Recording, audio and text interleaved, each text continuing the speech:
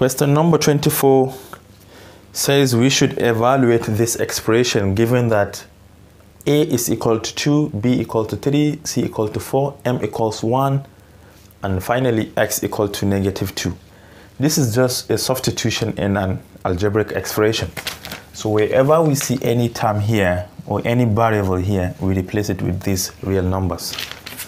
So from here we have A, and you can see our A here is 2.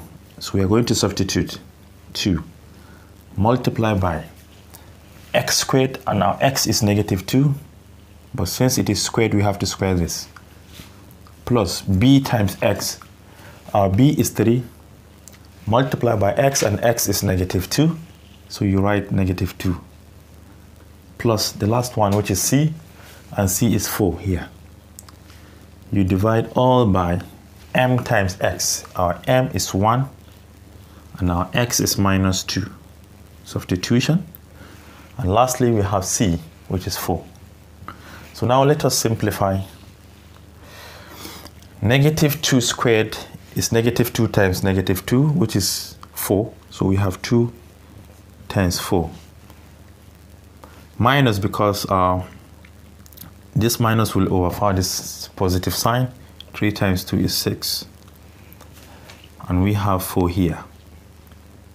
All over 1 times -2 is -2 plus 4.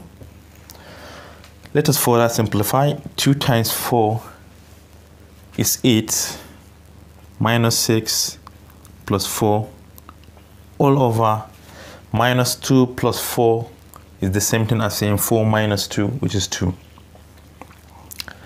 This is equal to 8 minus 6 is 2, and that 2 plus 4 is 6. So we have 6 over 2, and finally we have 3.